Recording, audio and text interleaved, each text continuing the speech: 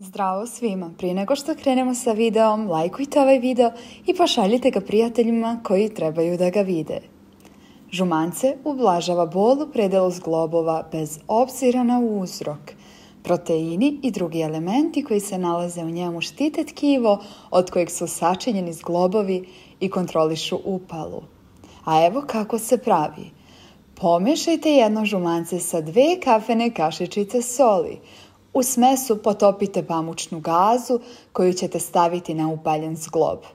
Sve pričvrstiti pomoću zavoja i pustiti da lek deluje 2 sata. Nakon toga skloniti zavoj i gazu isprati sa mlakom vodom. Ovo trebate ponoviti 3 do 4 puta tokom jednog dana. Hvala vam na gledanju. Ukoliko vas zanima još ovakvih kratkih i zanimljivih videa, pogledajte ih na kanalu. Vidimo se u sljedećem videu.